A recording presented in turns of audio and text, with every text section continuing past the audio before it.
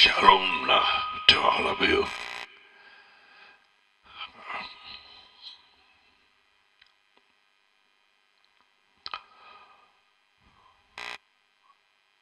பிரித்தெடுக்கப்பட்ட வாழ்க்கையை நாங்கள் பார்த்து கொண்டிருந்தது.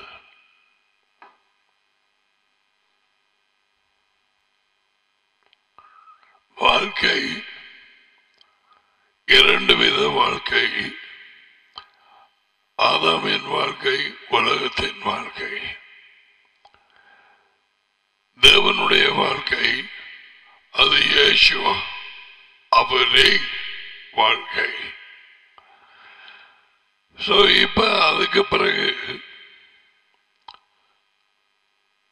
பிரிக்கப்பட்ட வாழ்க்கை அவருக்கென்று அது ஆராய்ந்து பார்த்து வழி நடத்தப்பட்டோம்.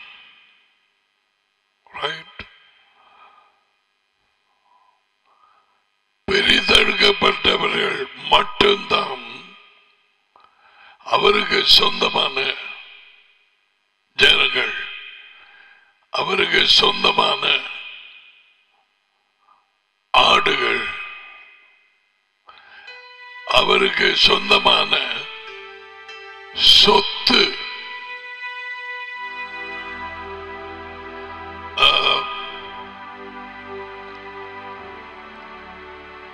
ஆவி உலகத்திலே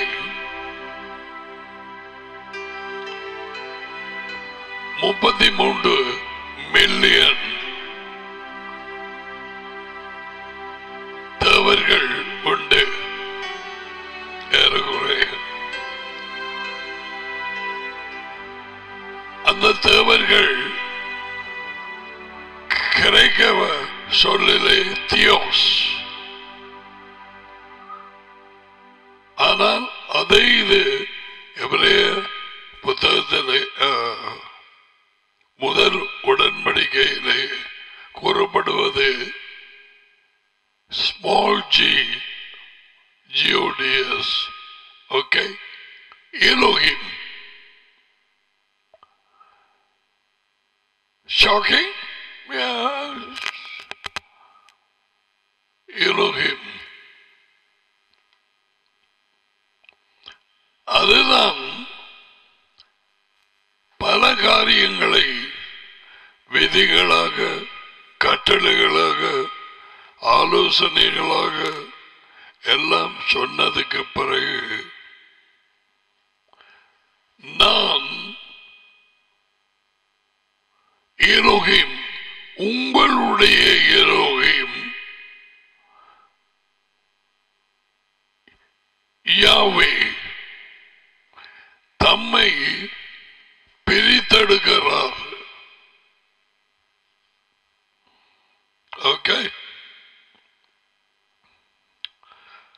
அந்த 33 மில்லியன் எலோஹிம் எல்லாம் முன்னங்கள் நரக பாதாளத்திலே தள்ளப்பட இருக்கிறது. அது உயர்ந்த தேவன் தான் உண்மையான எலோஹிம். அவர் ஒருவரே. அவரது பெயர் யெகோவா அல்லது யாவே.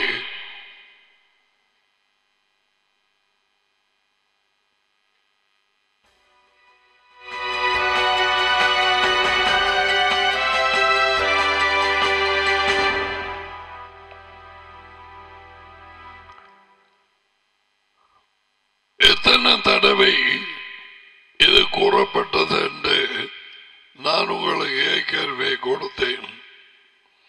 யாத்திரை புத்தகத்திலே 70 தடவை பிரிக்கப்பட்ட தேவனுக்கென்று set apart. லேவியர் புத்தகத்திலே 92 தடவை, எண்கள் புத்தகத்திலே 57, 2 நாளாகமம் 31, ஏசாயா 23, எசேக்கியேல் 56. I mean, why எத்தனை தடவைகள் நான் உங்கள் எலோகிம், என்னுடைய பெயர் யாவே.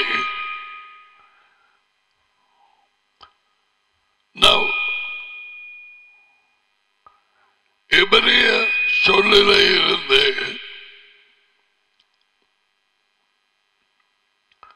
கொடேஷ், அதுல இருந்து ஹோலி என்று ஆங்கிலத்திலும் பரிசுத்தம் என்று தமிழிலும் மொழிபெயர்க்கப்பட்டிருக்கிறது.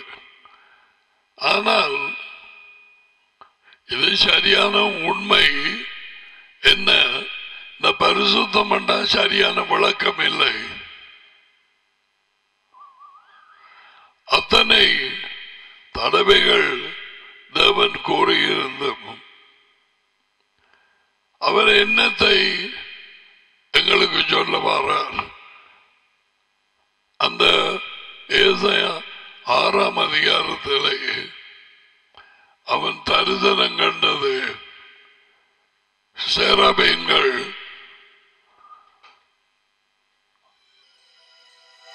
பரிசுத்தர் பரிசுத்தர் பரிசுத்தர் என்று தொடர்ந்து பேசிக் கொண்டிருக்கிறார்கள். 6 சட்டைகள் 2ஆலே கால்களை மூடி 2 சட்டைகளாலே முகத்தை மூடி 2 சட்டைகளாலே பறந்து பரிசுத்தர் பரிசுத்தர் பரிசுத்தர், பிரித்தெடுக்கப்பட்டவர் பிரிக்கத்தெடுக்கப்பட்டவர் பிரித்தெடுக்கப்பட்டவர். இன்னொரு வகையிலே சொன்னால் அது உயர்ந்த தேவன் நான் பரிசுத்தர் என்று சொன்னால் அவர் சொல்றார் I am different, not with else. ஏன் 33 மில்லியன் தேவர்கள் உண்டு இந்த உலகத்தில். நமக்கோ ஒரு தேவன் எலோகிம். அந்த வார்த்தையை 1 கொரிந்தியர்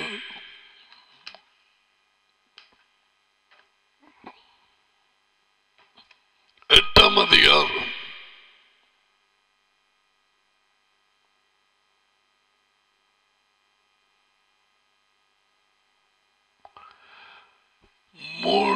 6வது வார்த்தை.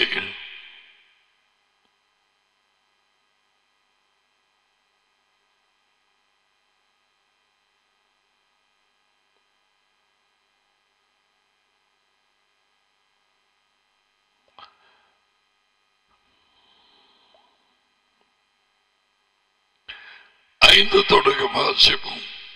வானத்திலேயும் பூமியிலேயும் தேவர்கள் எனப்படுகிறவர்கள், நான் சொன்னேன் கிரேக்க சொல் தியோஸ்,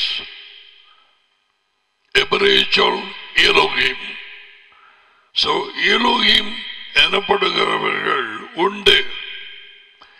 இப்படி கொஞ்சம் நோ அநேக தேவர்களும் அநேக எஜமான்களும் உண்டாயிருந்தாலும் பிதாவாகிய ஒரே தேவன் நமக்கொண்டு இயேசுவின் டாடியாகிய ஒரே எலோகிம் நமக்கொண்டு அவராலே சகலமும் உண்டாயிருக்கிறது.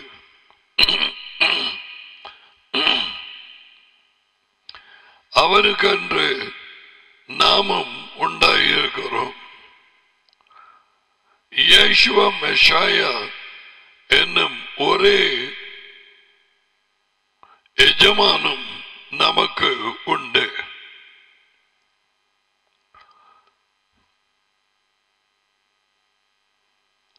இயேசுவா எஜமான்.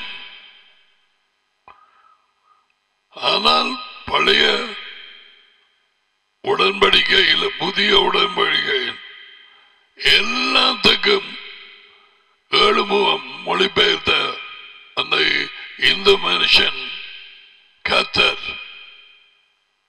கத்தர் அவர் பேர் அல்ல. புதிய உடன்படிக்கையிலே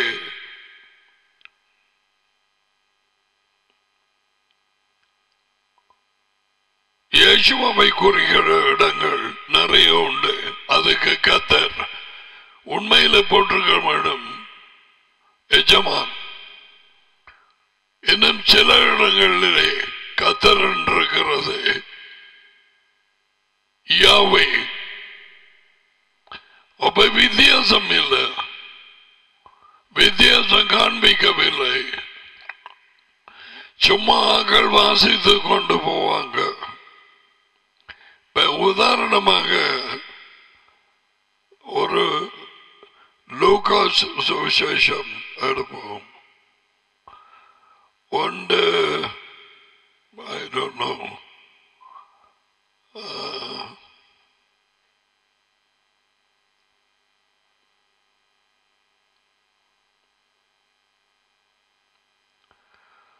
இது பாருங்க, 1:31 வாசிப்போம்.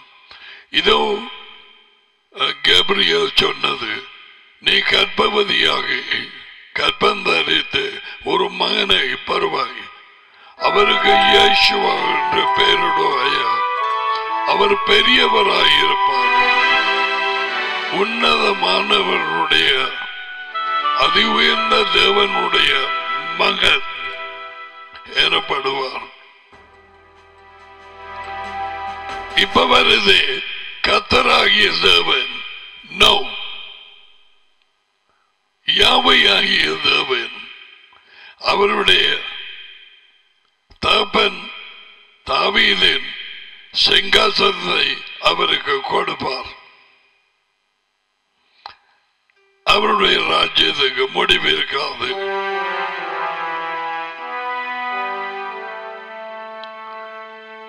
இன்னும் ஒரு இடத்தை காண்பிக்க,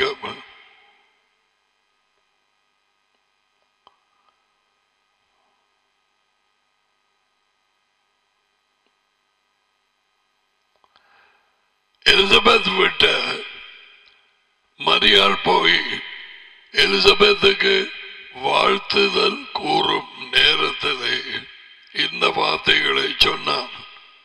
47 லூக்கா 1:47. என் இருதயம் ஆவி என்றது மொழிபெயர்வு பிழை. என் இருதயம் என் ரட்சகராகிய தேவனில், யாரது? எலோஹிம். அவர் ரட்சகர். ஏனென்றால் ரட்சிப்பு திட்டம் அவராலே ஆரம்பிக்கப்பட்டது. அவர் தான் திட்டமிட்டார். அவர் திட்டமிட்டு இயேசுவின் மூலம் நடத்தி முடித்தார். இயேசு கிறிஸ்துவின் மூலம்.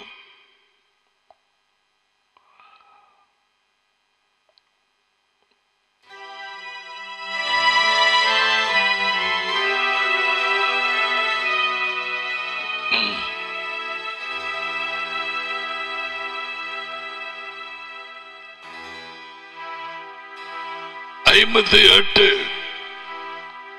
கர்த்தர் என்று போட்டிருக்கிறது. யெகோவா அவரிடத்தில் மரியாளிடத்தில் தம்முடைய இரக்கத்தை வழங்க பண்ணினார் என்று அவளுடைய அயலகத்தாரும் இனஞ்சனங்களும் கேள்விப்பட்டு அவளுடைய கூட சந்தோஷப்பட்டார்கள். யார் அந்த கலந்த இடத்திலே? கர்த்தர் யெகோவா. சோ இதுக்கு நான் நேரம் எடுத்து படிக்க வேணும்.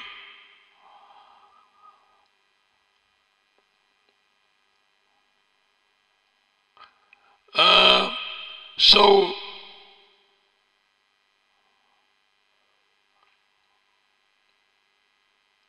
holy என்கிற ஆங்கில சொல்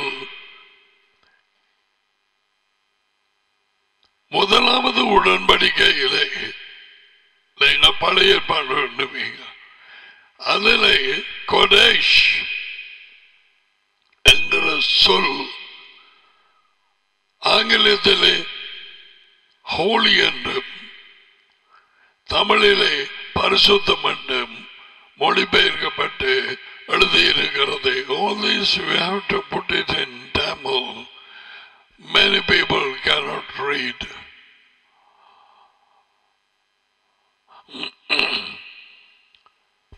புதிய உடன்படிக்கையிலே கிரேக்க பாஷை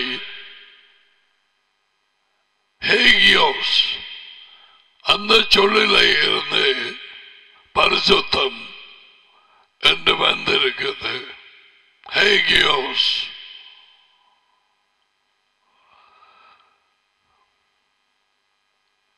பிரித்தெடுக்கப்பட்ட set apart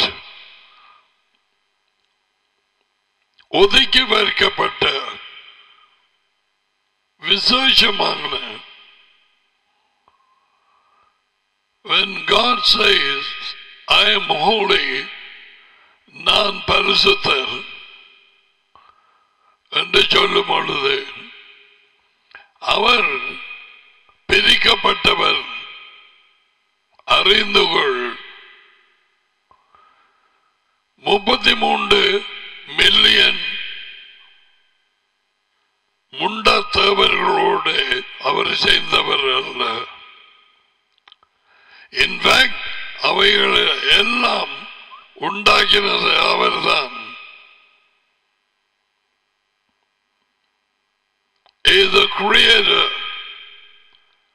யெகோவாவுக்கு தொடக்கமும் இல்லை முடிவும் இல்லை.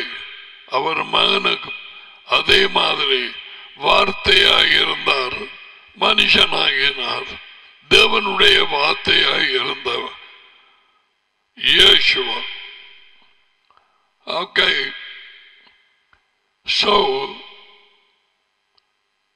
பரிசுத்தம் என்று சொன்னால் பாவம் இல்லாத ஒரு கரைதிரை, ஒரு அழுக்கையினும்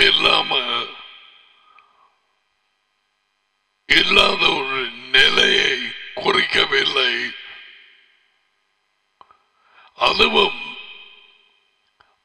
மனுஷர்களை பொறுத்தவரையிலே தேவனிடத்திலே பாவம் இருக்க முடியாது. அவர் வெளிச்சமாயிருக்கிறார். அவர் சகலத்தையும் தம்மை குறித்து வெளிப்படுத்தி இருக்கிறார். நாங்கள் அறிய வேண்டியவைகள். சோ ஹோலி பரிசுத்தம் என்று சொன்னால் மனுஷனை பொறுத்தவரையிலே பாவம் இல்லாத நிலைமையை, பர்ஃபெக்ஷன், பரிபூரணத்தை குறிக்கவில்லை. அப்படி குறித்திருந்தால் யாக்கோபு புத்தகம் 3 பாருங்க. ஜேம்ஸ்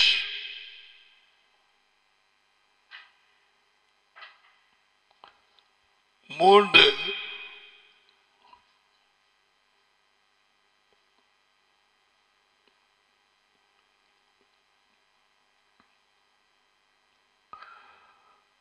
என் சகோதரர்களே, அதிக நியாய தீர்ப்பை அடைவோம் என்று அறிந்து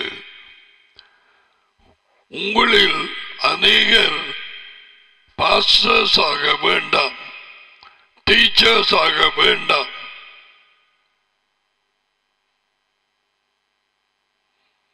போதகர் வேலையே உனக்காக, உன் வருமானத்துக்காக அழைப்பு இல்லாமல், ஒரு வாழ்க்கையிலே சாட்சி இல்லாமல், உன் வாழ்க்கையிலே உண்மை இல்லாமல், நீ முதலில் அவரை அறியவே இல்லை. உன் வருமானத்துக்காக தெரிவு செய்த இங்க போட்டிருக்கு அதிக ஆக்கினை. அதிக ஆக்கினை. I want to say that in English. Let not many of you become teachers or pastors or apostles, whatever, my brothers, knowing that as much as we will encounter a stricter judgment.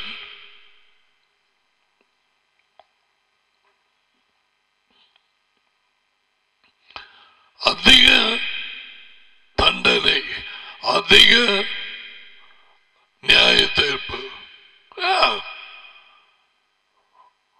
அவர் அழைத்து அவர் ஆரோனை ஏற்படுத்தின மாதிரி ஆசாரியனாக ஏற்படுத்தினால் அவர் பார்த்துக் கொள்வார்.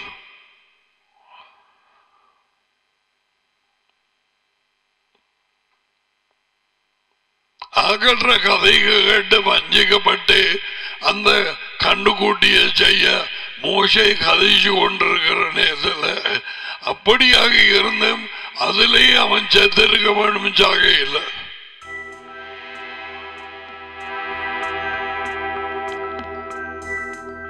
மோசையை வந்து கேட்டான், என்ன காரியத்தை செய்தாய்? விசேஷங்கள் தங்களுக்கு கொண்டு தெய்வம் வேணுமாண்டா. அவர்கள் அதுக்கு பிறகு நகை நாட்டுகளை கலத்தினார்கள்.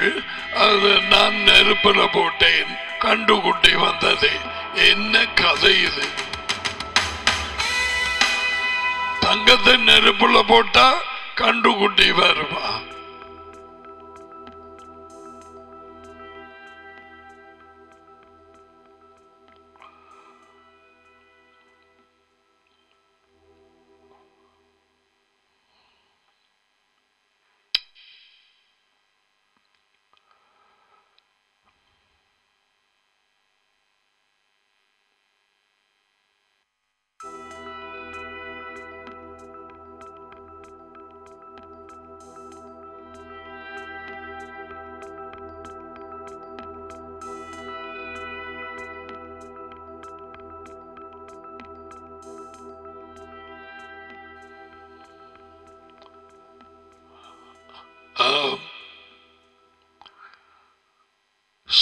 அநேக விஷயங்களில் தவறுகிறோம்.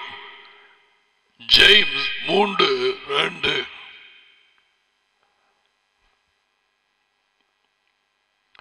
அநேக விஷயங்களில் தவறுகிறோம் என்றால்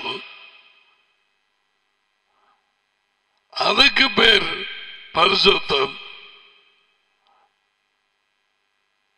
என்று சொல்லலாமா?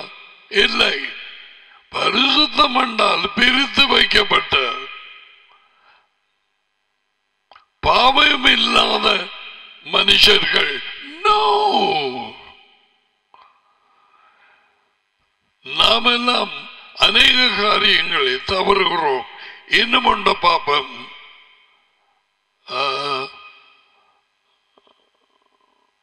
முதலாம் யோகனான்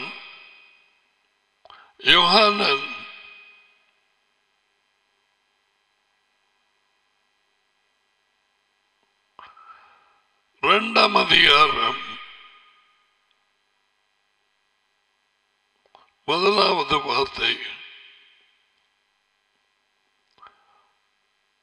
பிரித்தெடுக்கப்பட்ட தேவனுடைய ஜனங்களுக்கு யோகானன் எழுதுகிறான். பாருங்க, என் பிள்ளைகளை, நீங்கள் பாவம் செய்யாதபடிக்கு இவைகளை உங்களுக்கு எழுதுகிறேன்.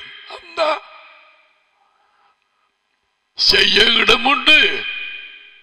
கவலையினமாக இருந்தால், வஞ்சிக்கப்பட்டால், பிழையான இடத்துக்கு போனால், பிழையான மனுஷரோடு சேர்ந்தால், பார்க்க கூடாதுகளை பார்த்தால்,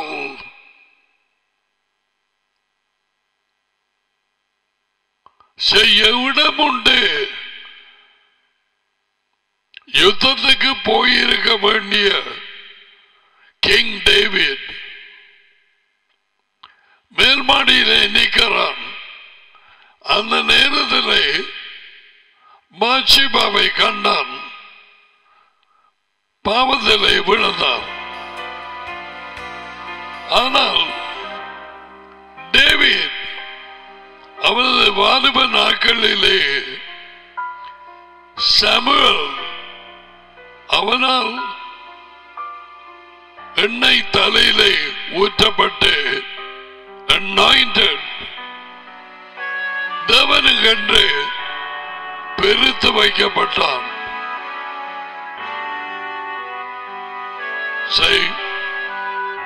அவருடைய வேலைக்காக டேவிட் அந்த anointing மூலம் பெருக்கப்பட்டான். அவருடைய பெருக்கப்பட்ட ஜனமாகிய இஸ்ராயலரை ஆள அவர்களை வழிநடத்த அவன் பெருக்கப்பட்டான். ஓகே, சோ இந்த வார்த்தையும் கூறுகிறது பாவம் செய்ய இடம் உண்டு. அதை தேவன் குறிக்கவில்லை. I have separated you. Get it clear. பிரிக்கப்பட்டார்கள் holy people கவலையினமாக வஞ்சிக்கப்பட்டு சேரக்கூடாத ஆக்களோடு சேர்ந்து வாசிக்க கூடாத புத்தகங்களை வாசித்து பார்க்க கூடாத படங்களை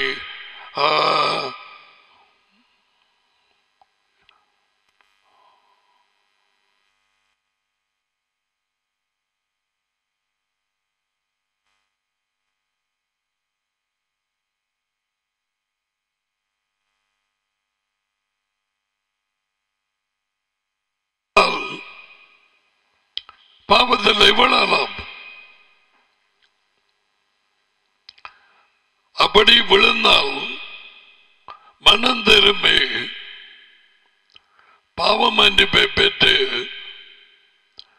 யேசுவா மெசியாவினால் அவரது இரத்தத்தினால் கழுவப்படணும். அது 1ஆம் அதிகாரத்தில் இருக்குது. இங்க பாருங்க, 1ஆம் யோகானன்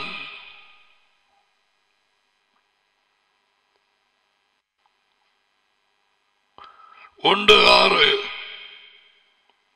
First John 1:6 நாம் அவருடைய ஃபெலோஷிப் அவர் டாடியோடு மகனோடு அதான் கண்டெக்ஸ்ட். டாடியோடு மகனோடு ஐக்கியப்பட்டவர்கள் என்று சொல்லி இருளிலே நடக்கிறவர்களாயிருந்தால் சரி, இருளிலே எப்படி நடப்பது? இயேசுவை பின்பற்றாமல் வாழ்வது அது இருள் சூழ்ந்த வாழ்க்கை. இயேசுவை பின்பற்றாமல் நாளாந்தம் வாழ்வது, அப்படிப்பட்டவர்கள் இருளிலே வாழ்கிறார்கள். இயேசுவை யார்? அவரே தேவனுடைய வார்த்தை, அவரே உண்மை, அவரே ஒளி.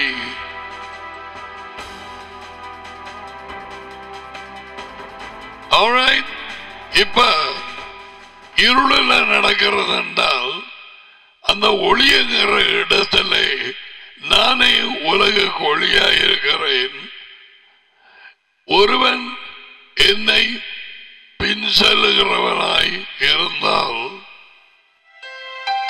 இருளிலே வாழாமல், பாத்தீங்களா,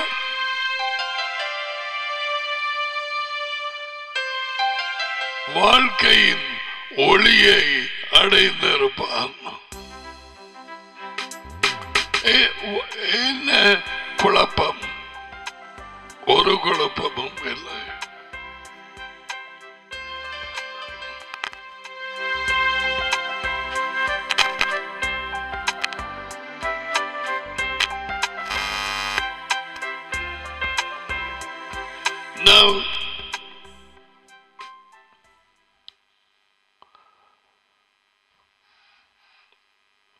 ரட்சிக்கப்பட்டவர்கள் என்று சொல்லியும் இருளிலே நடந்தால், அதாவது நாளாந்தம் தேவனுடைய வார்த்தை என்கிற அஸ்திபாரத்திலே வழிநடத்தப்படவில்லையானால், நாங்கள் கிறிஸ்டியன் அல்லது நான் அவரை அறிந்திருக்கிறேன் தைரியம் என்று சொல்லுகிறவன் பொய்யன்.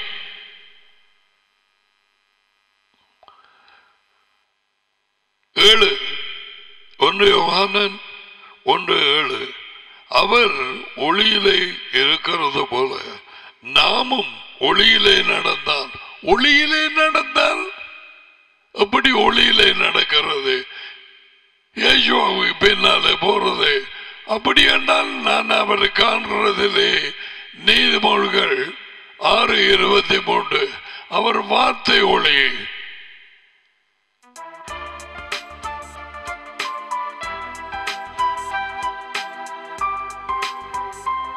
அவரது வார்த்தையே வெளிச்சம். இந்த வார்த்தை வாசிக்கிறார்கள். இந்த வெளிச்சம் உள்ள போகாவிட்டால் அவர்களிலே மாற்றம் இருக்காது. எமாமு தெருவில் 2 பேருக்கும் இந்த வெளிச்சம் உள்ளே போனதே இருதயத்தை புளிஞ்சு போட்டு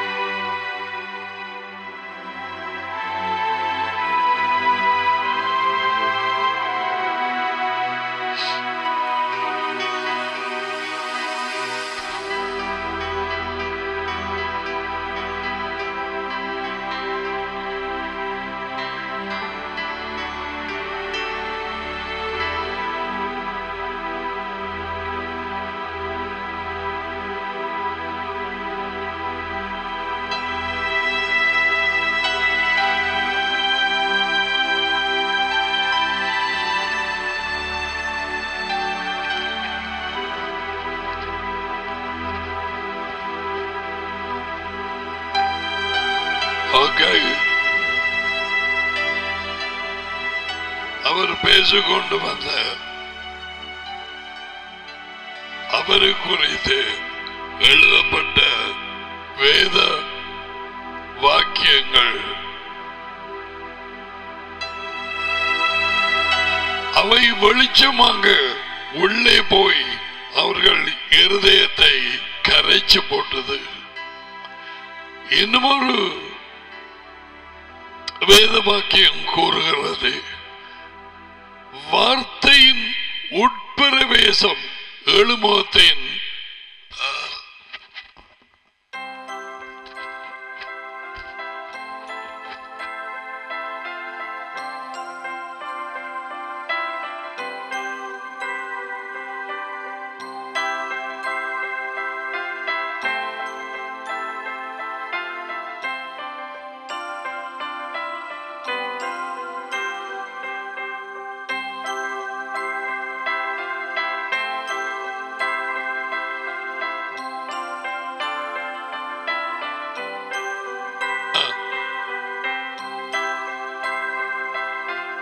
உம்முடைய வார்த்தையின் உட்பிரவேசம் வெளிச்சம் கொடுக்கும்.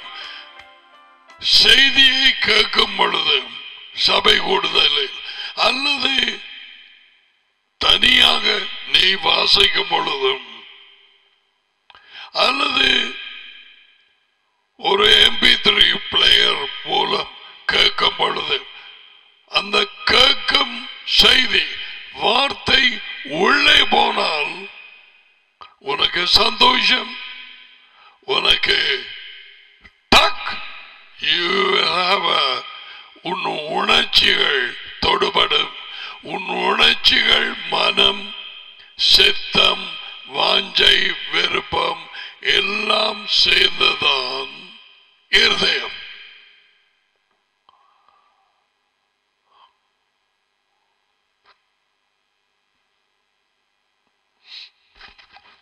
எல்லாம் சேர்ந்து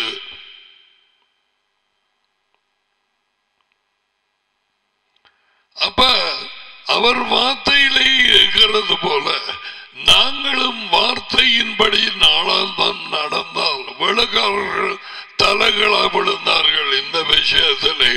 ஆவி ஆவி ஆவி ஆவி ஆவி ஆவி ஆவி ஆவி ஆவி ஆவி என்று சொல்லி ஜனங்களுக்கு அடுத்து அவர்கள் வார்த்தையை விட்டு வார்த்தையிலே சொல்லப்பட்டிருக்கிறபடி அந்த டோராய் ஆலோசனை வார்த்தை உண்மை விதிகள் ஒழுங்குகள் கற்பித்தல்கள் வழிகள் புத்திமதிகள் ஆலோசனைகள் இவைகளிலே நாளாந்தம் வாழ்வதில்லை.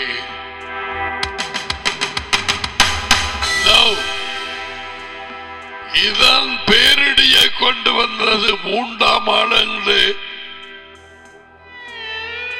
முதலாவது கட்டளைக்கு விரோதமாக ஆதி கிறிஸ்தவர்கள் ஒரு ஈரோகிமை ஏற்படுத்தி தங்களுக்கு அதுக்கு பரிசுத்தாவி என்று அழைத்து அதை வணங்கி, ஏன் அதை என்று சொல்கிறேன் அவர் என்று சொல்லாமல், அங்க ஆளில்லை,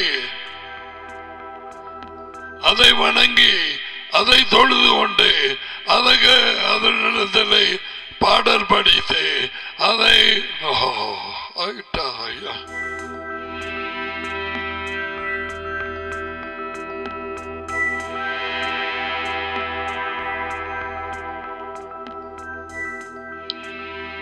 அதுவே இந்த தேவனே Holy Spirit பரிசுத்தாவி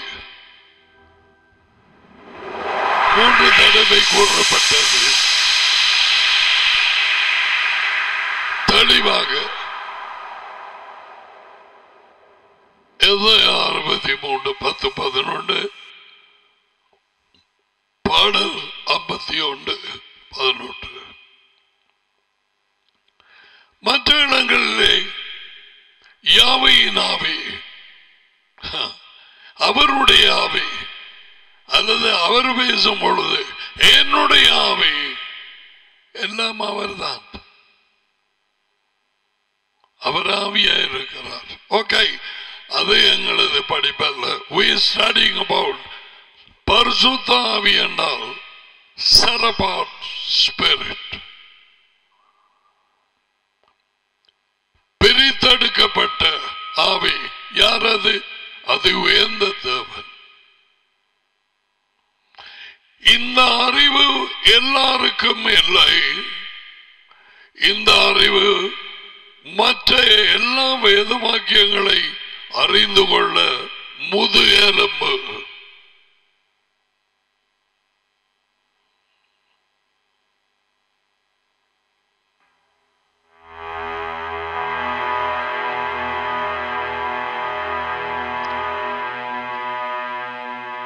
ஒரே தேவன், மெய்யான உண்மையான தேவன், அது உயர்ந்த எலோகிம், பிரித்தெடுக்கப்பட்டவர்களின் எலோகிம்,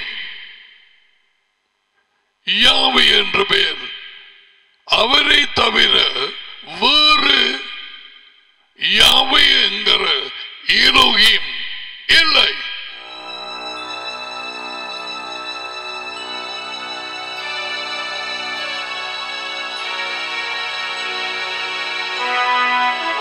அவர் அனுப்பின யேசுவ மெஷாயா,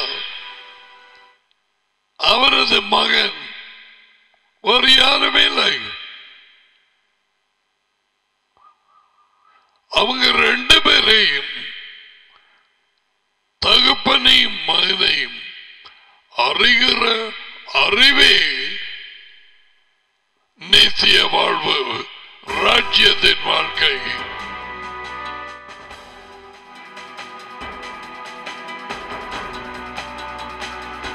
What a definition! Eternal life க்கு என்ன விதமான ஒரு தெளிவான விளக்கம், அர்த்தம்.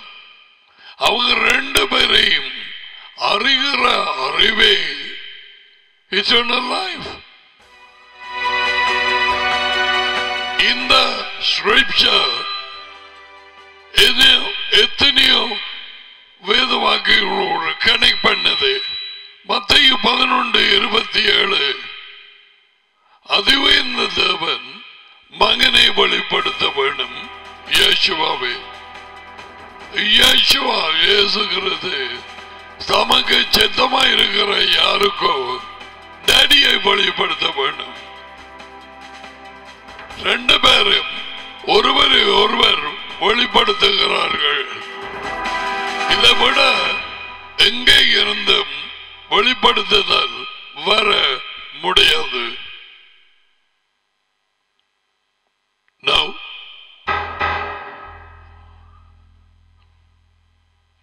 மத்தேயு 11:27 லூக்கா 10:22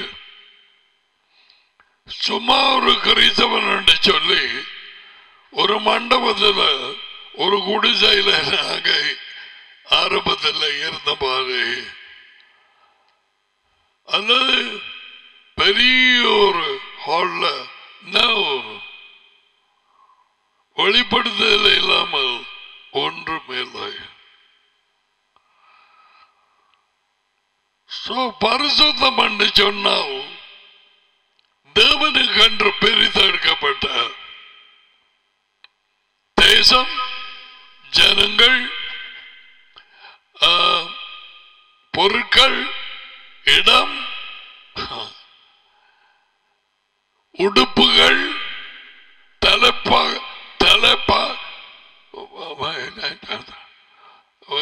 போட்டிருக்கிறான் பாகை.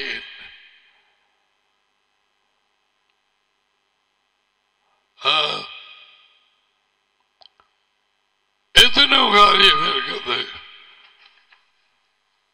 தேவன் பேசும் பொழுது மோசையோடு அவன் 2 இடம் பரிசுத்தமானது என்று சொன்னார். பயண புத்தகம் 3:5 தேவனாலே பிரித்தெடுக்கப்பட்ட ஜனங்கள் கூடும் பொழுது அது பிரித்தெடுக்கப்பட்ட சபை கூடுதல் என்று சொல்லுகிறார். பயண புத்தகம் 12:16 அந்த கூடும் நாள் 7வது நாளிலே ஓய்வு நாள், அது பரிசுத்த நாள், ஒதுக்கி வைக்கப்பட்ட தேவனுடைய அவருக்கென்று பிரித்து வைக்கப்பட்ட நாள், ஓய்வு நாள். யாத்திரை புத்தகம் 16:23 20:8 20:11 31:14 35:2 இவையாவும் பரிசுத்த பிரித்தெடுக்கப்பட்ட நாள்.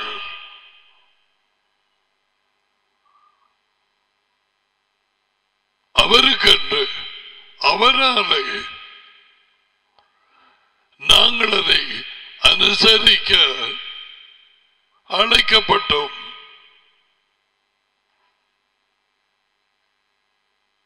அந்த நாளிலே கூடும் சபை பரிசுத்த சபை கூடுதல்.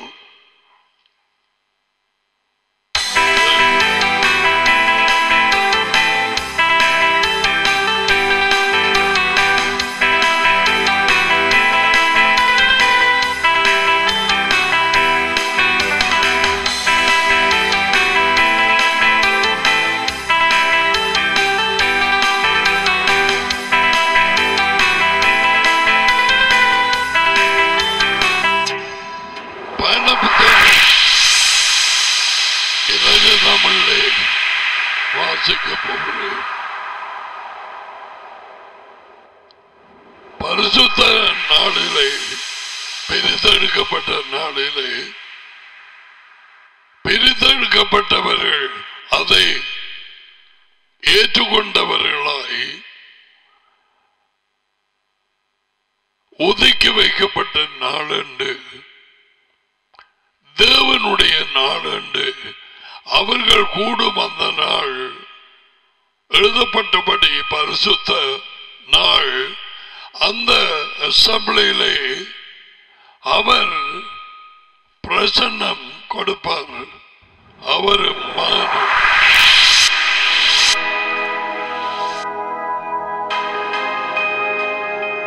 அவருடைய வார்த்தையின்படி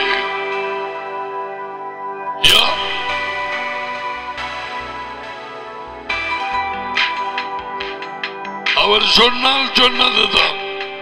தேவன் பொய் சொல்ல மனுஷன் அல்ல. அவரே சொன்னார், ஏய் நான் தேவன், எலோஹிம், நான் மனுஷன் அல்ல. ஓசியா 11:9.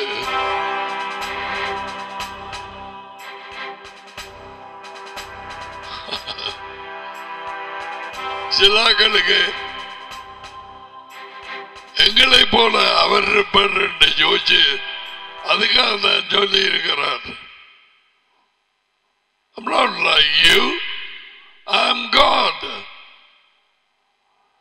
நான் தேவனாய் இருக்கிறேன். நீ யோசிக்கிற பிரகாரம் நான் யோசிக்க மாட்டேன். என் நினைவுகள் உங்கள் நினைவுகள் அல்ல.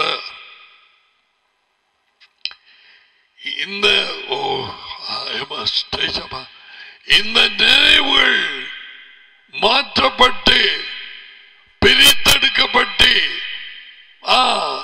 பரிசுத்தமாக பிரித்தெடுக்கப்பட்ட அவருடைய நினைவுகள் ஆகும் பொழுது எங்களுடைய ஐக்கியம் நெருக்கம் டாடியோடும் மகனோடும் மிகவும் நெருக்கமாயிருக்கும்.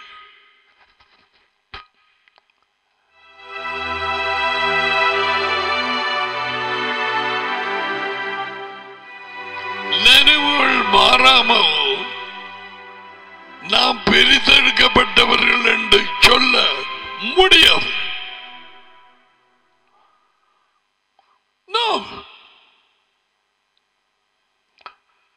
உலகத்தாரின் நினைவுகள் வீணான நினைவுகள், வீணான சிந்தனை.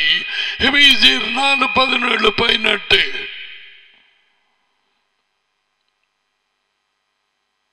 ஆதாமின் வாழ்க்கைக்குரிய சிந்தனைகள், யோசனைகள், அந்த யோசனைகளிலே நடக்கிற என்றால் வாழ்வது, அதான் நடக்கிறது என்றால் நாளாந்தம் இந்த உலக வாழ்க்கையின் யோசனைகளிலே உலகத்தாரை போல யோசித்து வாழ்வது. இவர்கள் கிறிஸ்தவர்களாயிருக்கிறார்கள், இவர்கள் பிரித்தெடுக்கப்படவில்லை.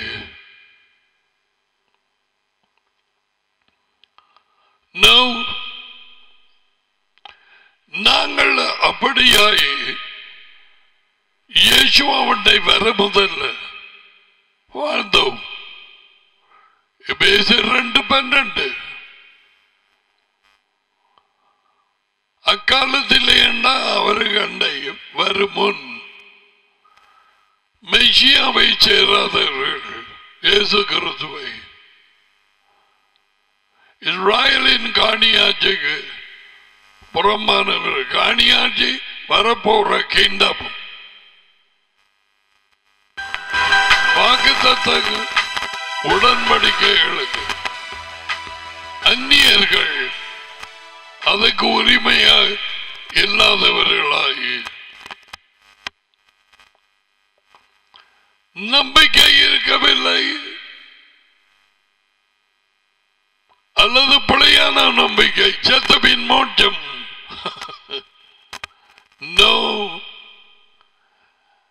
நம்பிக்கை இல்லாதவர்கள் இந்த உலகத்திலே உலக ஜனங்களை போல தேவன், மெய்யான ஒரே தேவன் எலோஹிம் யெகோவா, அவரை இல்லாதவர்களாயும் இருந்தோம் என்று நினைத்துக் கொள்ளுங்கள்.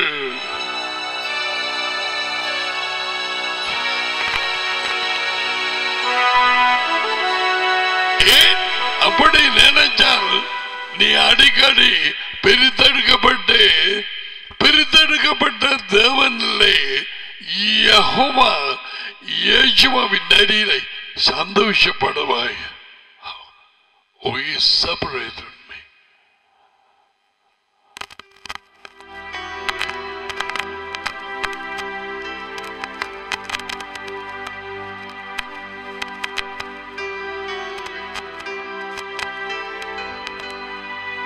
Help me, Daddy,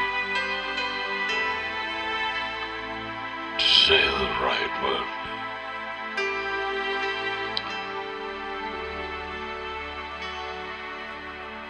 எய்த்து விட்டு புறப்பட்டு 3ஆம் மாதத்திலே 1ஆம் தேதியிலே ரவிதீபை விட்டு புறப்பட்டு சீனாய் மலையண்டை வந்து இறங்கினார்கள். நடதான் வாகனம் உண்டு. கழுதை உள்ளாக்கள் அதில் ஏறி வந்திருக்கலாம்.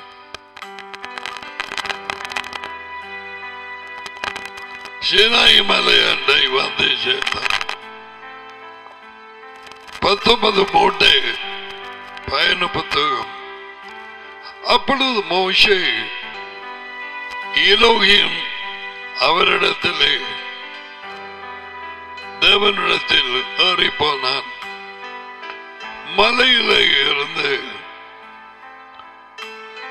யெகோவா யாவே அவனை கூப்பிட்டு சொன்னதாவது, அவனோடு உருவத்தை காணவில்லை, தேவனுடைய குரலை மட்டும் கேட்டான்.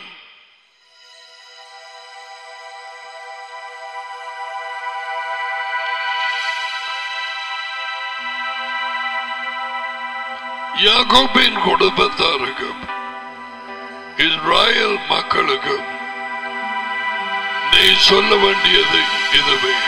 நான் இலகு தமிழ் புத்தகத்தை மொழிபெயர்ப்பு நான் வாசிக்கிறேன். ஓகே, சொல்ல வேண்டியது இதுதான். நான் எகிப்து ஜனங்களுக்கு செய்தவற்றை நீங்கள் கண்டிருக்கிறீர்கள். கழுகு தன் குஞ்சுகளை சட்டைகளின் மேல் சுமந்து வருவது போல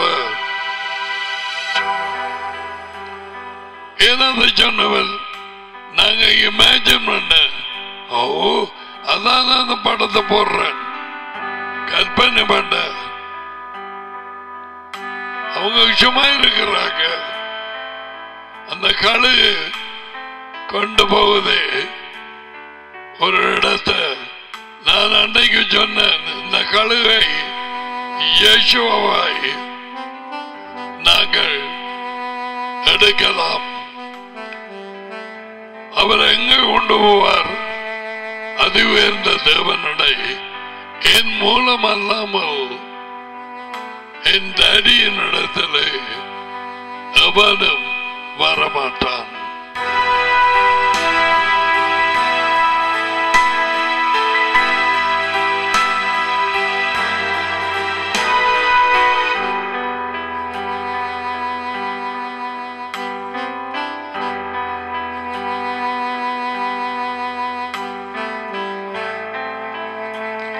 என்னிடத்திலே சேர்த்து கொண்டதையும் நீங்களே கண்டிருக்கிறீர்கள்.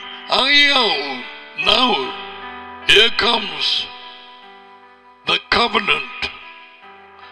God, Elohim, Yehovah, Yeshuaவின் daddy, அதுவே இந்த தேவன், is a covenant making Elohim. Do you have a covenant? Huh?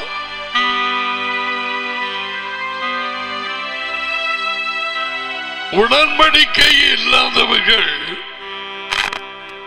அவராலே பிரித்தெடுக்கப்படவில்லை. வருவம் இப்ப தேங்க்யூ master so much.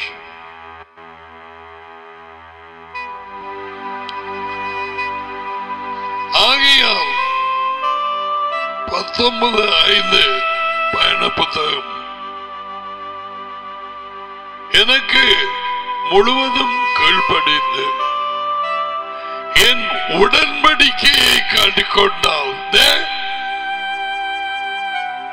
என் உடன்படிக்கை கீழ்ப்படிந்தால் எல்லா ஜாதிகளுக்குள்ளும் பற்பல இனங்கள் ஜனங்களுக்குள்ளும் நீங்களே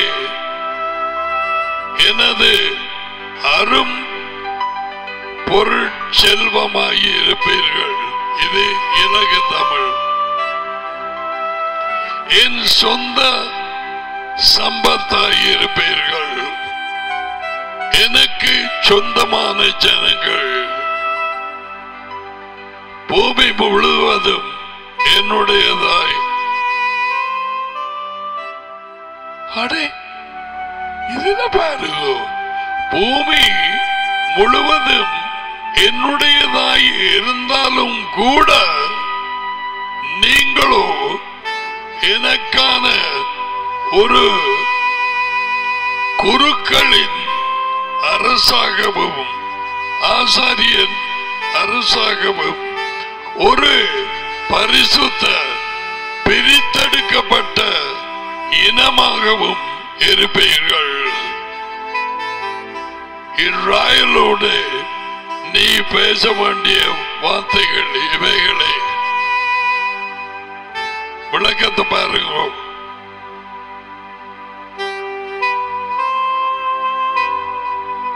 இலக தமிழ். பூமி அனைத்தும் என்னுடையதாக இருந்தாலும் நீங்கள் எனக்காக பிரிக்கப்பட்ட சொந்த ஜனங்களாயிருப்பீர்கள். எப்பொழுது நீங்கள் என் உடன்படிக்கைக்கு கீழ்ப்படிந்தால்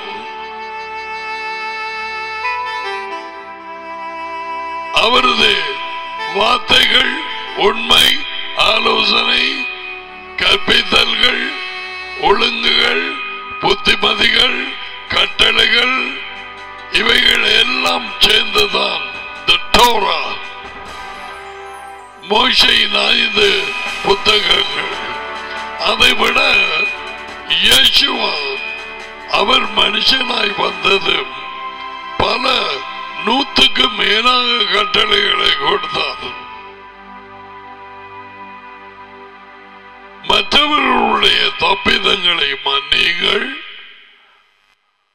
நீங்கள் மன்னிக்காவிட்டால் உங்கள் டாடி அது உயர்ந்த தேவன், எனது டாடியும் தேவனும், அவர் உங்கள் பாவங்களை மன்னிக்க மாட்டார், உங்கள் ஜெபங்களை கேட்கவும் மாட்டார்.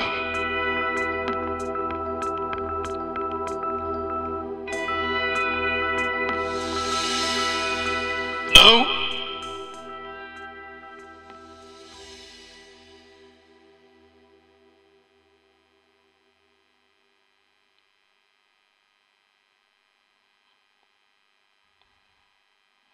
பூமி என்னுடையதாய் இருந்தாலும் டிரான்ஸ்லேஷன், நீங்கள் எனக்கு சொந்த ஜனங்கள்.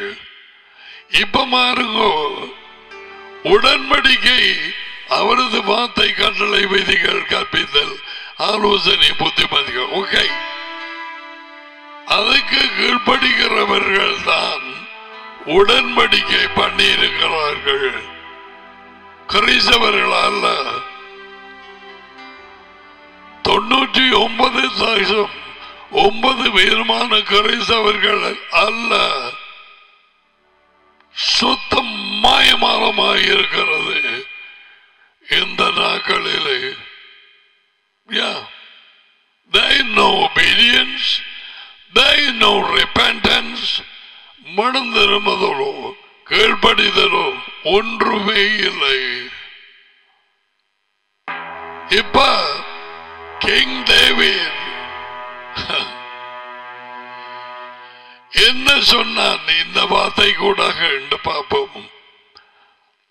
பாடல்கள்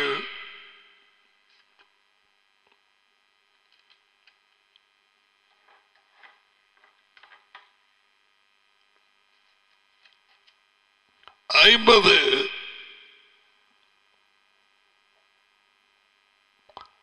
okay 5 I'm reading from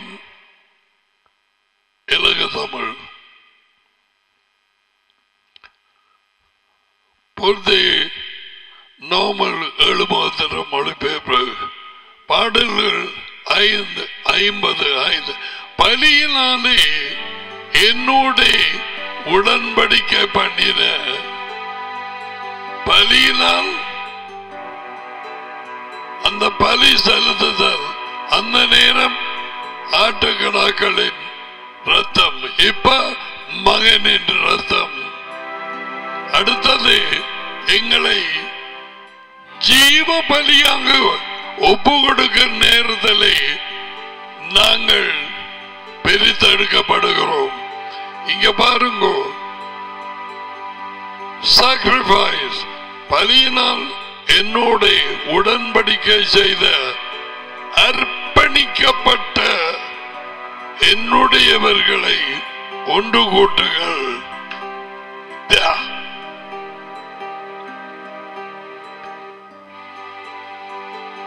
Those who have made a covenant with me, separate them for me.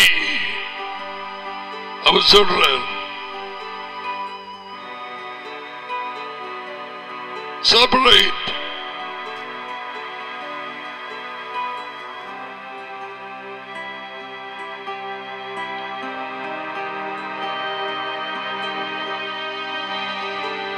பலியினால் என்னுடன் இது இலகு தமிழ் உடன்படிக்கை செய்த அர்ப்பணிக்கப்பட்ட set aside holy holy அர்ப்பணிக்கப்பட்ட அவர்கள்தான் என்னுடையவர்கள். என்ன சொல்லப்படுது? சாறு புளிஞ்சடுத்து பயண புத்தகம் 19:5-6 சொல்லப்படுகிறது. என் உடன்படிக்கைக்கு கீழ்ப்படிவீர்களேயானால் நீங்கள் மற்ற எல்லா ஜனங்களிலும் எனக்கு சொந்த அரும்பொருள் செல்வமாயிருப்பீர்கள்.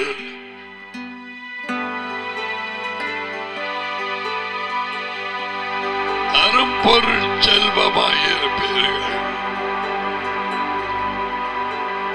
பூமி எல்லாமே என்னுடையதண்டு. 7 முகத்தில் மொழிபெயர்ப்பு. பூமி எல்லாமே என்னுடையதாய் இருந்தாலும் நீங்கள் என் சொந்த ஜனங்களாக எனக்குரிய ஜனங்களாக நீங்கள் இருப்பீர்கள்.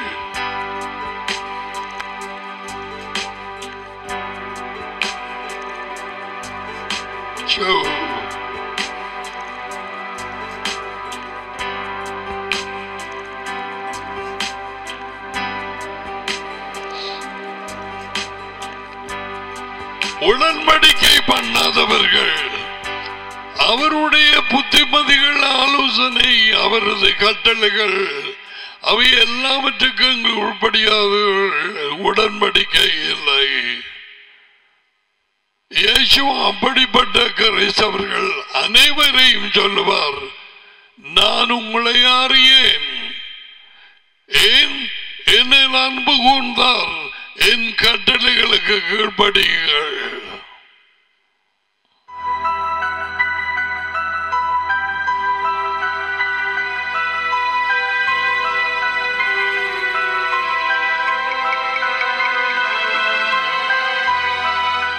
என்னிடத்தில் அன்பாயிராதவன் என் கட்டளைகளுக்கு கீழ்ப்படிய மாட்டான்.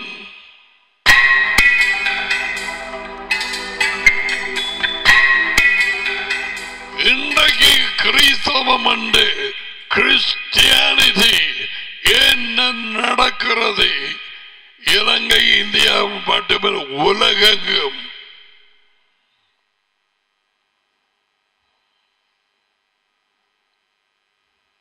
பைபிள் காலேஜஸில் கூட அடிப்படை உண்மைகள் படிப்பிக்கப்படுகிறது இல்லை.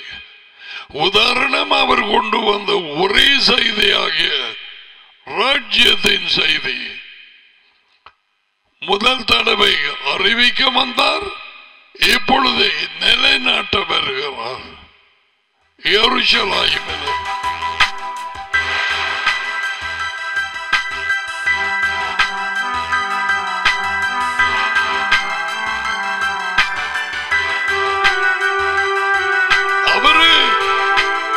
அவருக்கென்று பிரித்தெடுக்கப்பட்ட வாழ்க்கையை வாழ்கிற உலகத்தாரை விட்டு பிரிந்து வாழும் ஒரு ஜனக்கூட்டத்தை விரும்புகிறார். நான் பரிசுத்தர், பிரித்தெடுக்கப்பட்டவர், நீங்களும் பரிசுத்தராயிருங்கள், பிரித்தெடுக்கப்பட்டவர்களாயிருங்கள்.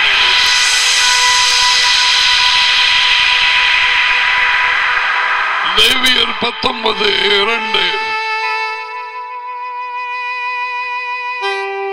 பரிசுத்தம் என்றால் அதுதான்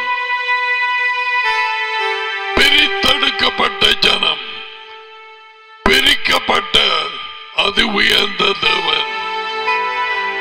அவர் சொல்றார், உனக்கு விளங்கும்படியா சொன்னார், I'm different. I'm not like the other gods. மற்ற தேவர்களை போல நான் இல்லை. I'm different. Yeah, he showed me an example. I'm going to show you. என்னை சும்மா எடுக்க வேண்டாம். I am holy. நான் வேறு விதமாய் யோசிச்சிருந்தேன். பாவமற்றவர், ஒரு பிழையனும் இல்லை, ஒரு இருளும் இல்லை.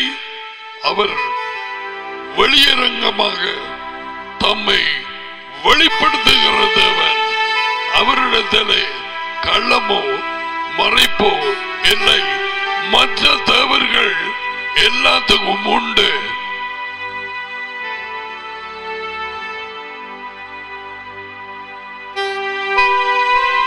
அந்த பேய்தான் யூதாசை கொண்டு போய் காசை நம்ப பண்ணி போட்டு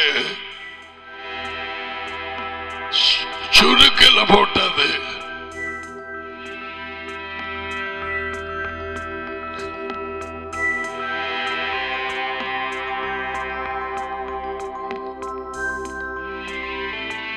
Now, I don't know what, okay, முதல்ல வழக்கமான மொழிபெயர்ப்பில் வாசிப்பமே. லேவியர் 10க்கு போவோம். இங்க ஒரு திடுக்கிடும் சம்பவம் நடந்தது. திடுக்கிடும் சம்பவம். லேவியர் 10:1. ஒருவேளை நீ வாசிச்சிருப்பாய். அப்படி என்றாலும் கவனமாக பார். எந்த உண்மையை நான் கொண்டு வர போகிறேன். இப்ப படிப்பிச்சு கொண்டிருக்கிற உண்மை எது? I am Elohim, Yahweh. நான் தேவன், உங்களுடைய யாவே.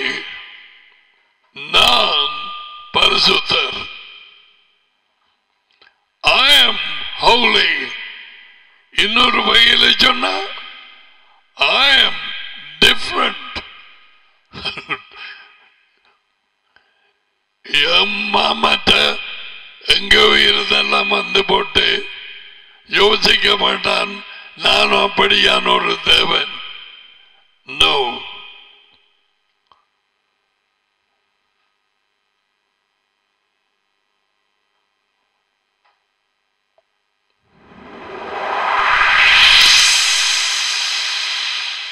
லேவியர் 10 பின்பு வழக்கமான பழைய மொழிபெயர்வு 7 முகத்தை ஆரோனின் பிள்ளைகளாகிய நாதாபும் அபியும் தன் தன் தூபம் போடுற அந்த பாத்திரத்தை எடுத்து அவைகளில் நெருப்பையும் அதன் மேல் தூப வர்க்கத்தையும் போட்டு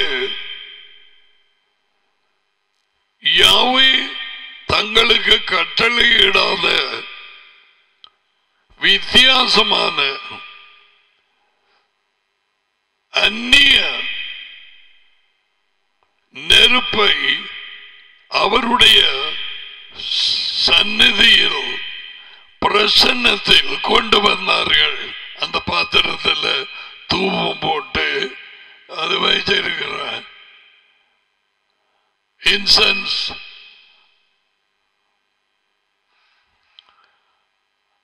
தங்களது நெருப்பை போட்டு அதுக்கு மேல அந்த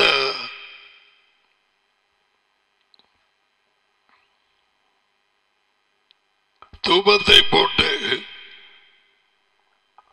கொண்டு வந்தார்கள்.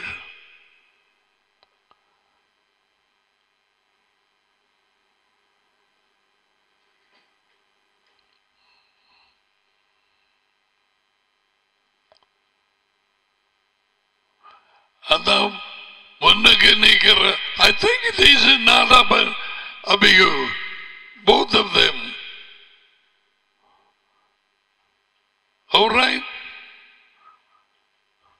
ஆரோனின் 2 ஆம்பளை பிள்ளைகள் 2 boys தங்களுக்கண்டு அவங்க பலிபீடத்தில் தூபம் செலுத்தலாக்கள் தான். அவங்களோட சொந்த விருப்பப்படி நெருப்ப போட்டு அதுக்கெல்லாம் ஒழுங்கு இருக்கு. எந்த நெருப்பு போட வேணும் என்று இவங்க சொந்த விருப்பப்படி நெருப்ப போட்டு அவங்க சொந்த அந்த தூப வர்க்கங்களை அதுக்கு மேல போட்டு அது போய் எழும்பும். அத அதுவே இந்த தேவனின் பிரசன்னத்துக்கு முன்பாக கொண்டு போனார்கள். என்ன நடந்தது? அப்பொழுது நெருப்பு யாவையின் பிரசன்னத்தில் இருந்து புறப்பட்டு அவர்களை சுட்டரித்தது. அவர்கள் யாவையின் பிரசன்னத்திலே செத்து போனார்கள்.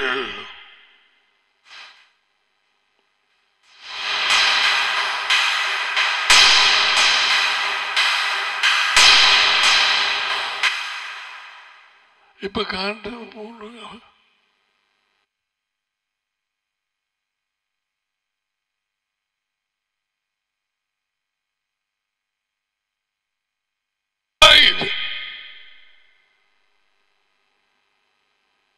அவரது பிரசன்னத்திலே 2 பேரும் ஒரே நேரத்தில் செத்து போனார்கள். பழையான நெருப்பு தங்கட விருப்பப்படி போட்டது. இப்ப நடந்தது என்னன்னு தொடர்ந்து வாசிப்போம். அப்ப இவங்கட சவங்கள் நிலத்தில் கிடைக்குது. அவருக்கு முன்னால பலிபீடத்துக்கு முன்னால கேக்குறீங்களா?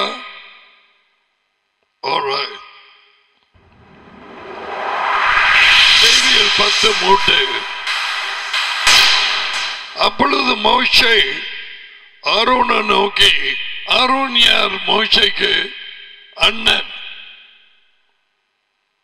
வாச்சி.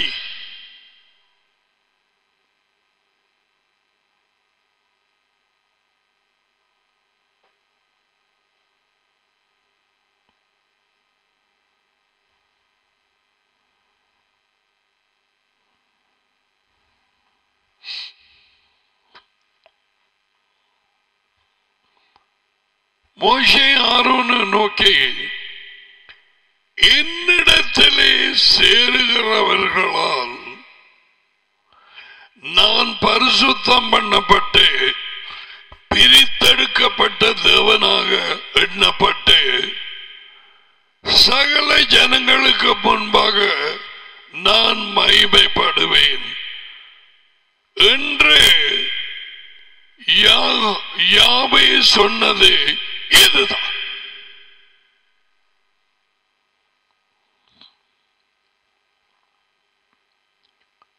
பிரித்தெடுக்கப்பட்ட ஜனங்கள், பிரித்தெடுக்கப்பட்ட தேவன் இயேசுவின் டாடி, அதுவே இந்த தேவன் அவருக்கு முன்பாக பிரித்தெடுக்கப்பட்டவர்களாக நாங்கள் இந்த உலகத்திலே வாழ வேண்டும். அல்லது பிரச்சனை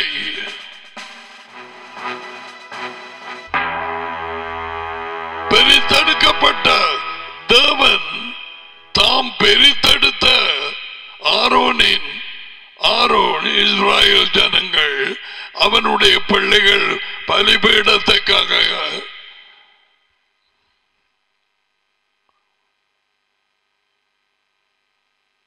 தங்களது சொந்த சித்தப்படி அவருக்கு ஆராதனை செய்து தங்களோட விருப்பப்படி நெருப்பை போட்டு தூப வர்க்கத்தை போட்டு அதை அவரது பிரசன்னத்துக்கு முன்னாக போக, அங்கே இருந்து யாவையின் பிரசன்னத்திலே நெருப்பு புறப்பட்டு வந்து 2 பேரையும் கொண்டு போட்டது. விழுந்தார்கள் கீழே, செத்தவர்கள் ஆரோனின் பிள்ளைகள்.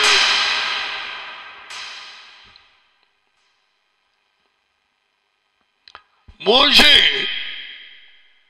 தன் அண்ணன் ஆரோனுக்கு என்ன சொன்னான்? என் அண்டை சேர்கிறவர்களால் நான் பிரித்தெடுக்கப்பட்ட தேவன் என்று எண்ணப்பட்டு பரிசுத்தம் பண்ணப்பட்டு சகல ஜனங்களுக்கு முன்பாக நான் மகிமைப்படுவேன். அவரை பிரித்தெடுக்கப்பட்ட தேவனாக சகல ஜனங்களும் எப்படி அறிய போகிறார்கள்? கீழ்ப்படிதலால். ஆரோனின் பிள்ளைகள் அவரது ஒழுங்குகளுக்கு கீழ்ப்படியவில்லை.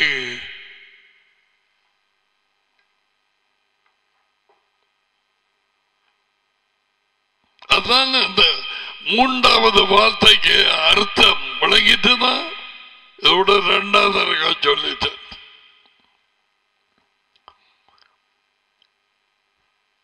பிரித்தெடுக்கப்பட்ட ஆரோனின் பிள்ளைகள் அதி உயர்ந்த தேவனை பிரித்தெடுக்கப்பட்ட தேவனாக எண்ணவில்லை.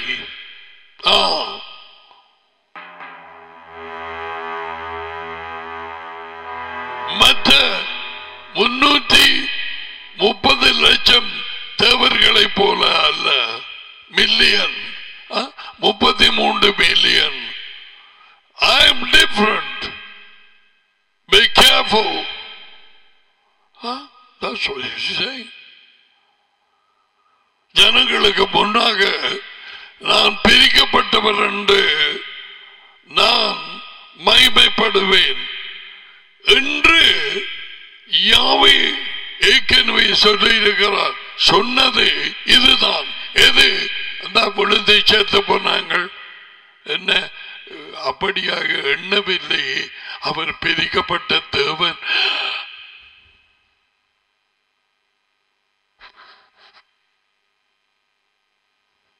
எப்படியான ஒரு தேவ பயம் எங்களுக்கு இருக்கிறதா? 99.999 இங்கே இருந்து அமெரிக்கா வரைக்கும் எழுதி கொண்டு போகலாம். இல்லை, இயேசுவுக்கு இருந்தது. அவருக்கு பயப்படும் பயம். ஏசாயா 11ஆம் அதிகாரத்தில் இருக்குது.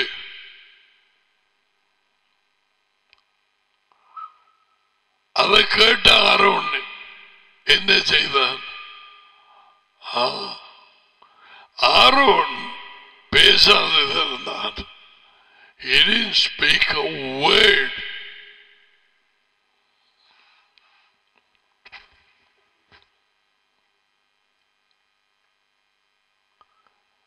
இப்ப பாருங்க, இன்னும் சம்பவம் முடியல. பலிபீடத்துக்கு முன்னாக 2 சவம் ஆரோனின் மகன்மார். ஓகே, அவரை பரிசுத்தம் பண்ணவே இல்லை. பெருத்தெடுக்கப்பட்ட ஒரே ஈரோகியமாக எண்ணவில்லை. லேவியர் 10:5 மோசே சொன்னபடி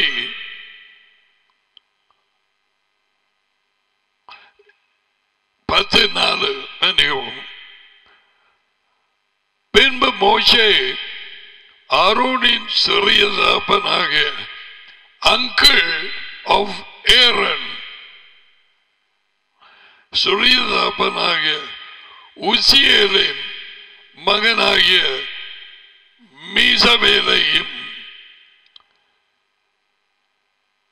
எல்சாபாவனையும் அழைத்து, ஆரோனே அங்கிள் 2 பிள்ளைகள், நீங்கள் கிட்ட வந்து உங்கள் சகோதரரை, யார் செத்து போன ஆரோனின் மகன்மார், பரிசுத்த இடத்துக்கு முன்னின்று எடுத்து பாளையத்துக்கு புறமே கொண்டு போங்க. வந்து ஆரோனின் பிள்ளைகள் அந்த சாபங்களை தூக்கி கொண்டு போங்க அந்த பரிசுத்த இடத்தில். 5 மோசே சொன்னபடி அவர்கள் கிட்ட வந்து அவர்களை அவர்கள் உடுத்தி இருந்த சட்டைகளோடும் எடுத்து அந்த பிள்ளைகளை காண்பீங்க. உடுத்தி இருந்த சட்டைகள், பலிபீடத்துக்கு முன்னாக போகிற நேரம் அந்த உடுப்பு போட வேணும். அவர் சொன்னபடி இவங்கள் பெரிய பிள்ளை தங்கள் சொந்த நெருப்பை போட்டு ஸ்தூபத்தை அதுக்கு மேல போட்டு அவர் பிரசன்னத்துக்கு முன்னால போனார்கள். நோ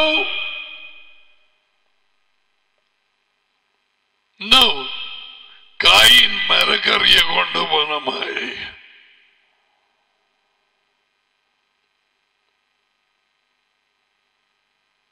அந்த நேரம் இஸ்ராயல் ஜனங்கள் இல்லை, கட்டளைகள் இல்லை, ஒழுங்கு விதிகள் இல்லை. ஓகே,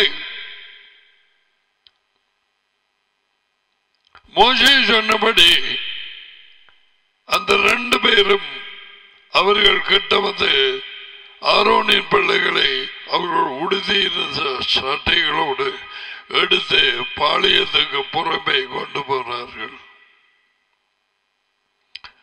மோசே ஆரோனையும் எலியாசையும் இத்மார் என்னும்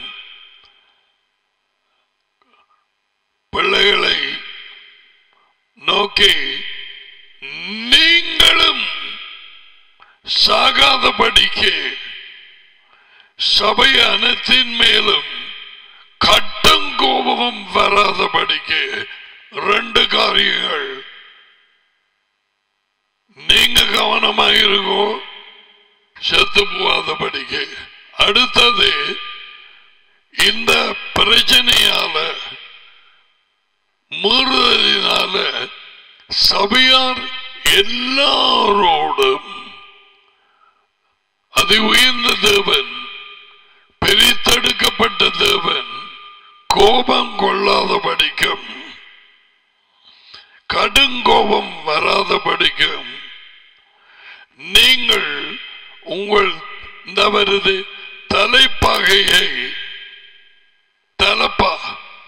தலைப்பாகையை எடுத்து போடாமலும் உங்கள் உடுப்புகளை கிழிக்காமலும் இருப்பீர்களாக.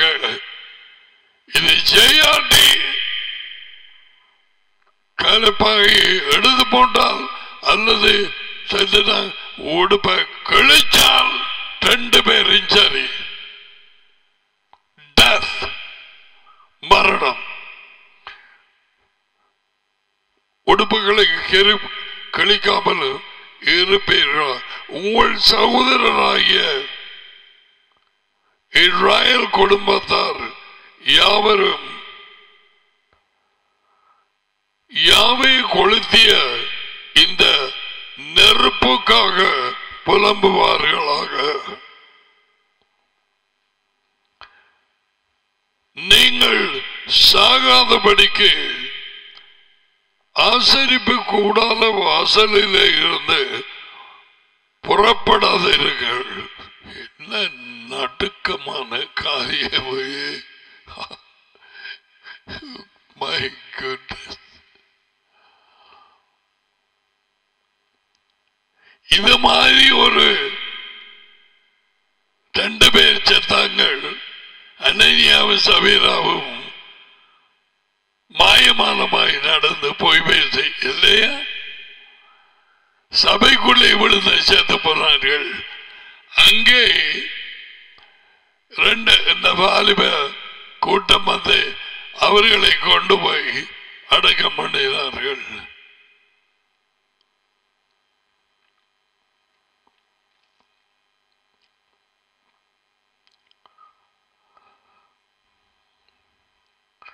நீங்கள் சாகாதபடிக்கு ஆசரிப்பு கூடாத வாசல்ல இருந்து புறப்பட வேண்டாம். யாவையின் பூசப்படும் தைலம் எண்ணெய் உங்கள் மேல் இருக்கிறதே என்றான். அவர்கள் மோசேயின் வார்த்தைப்படி செய்தார்கள், அதாவது கீழ்ப்படித்தார்கள். தலைப்பாக கழுத்தவில்லை, உடுப்பை கிழிக்கவில்லை,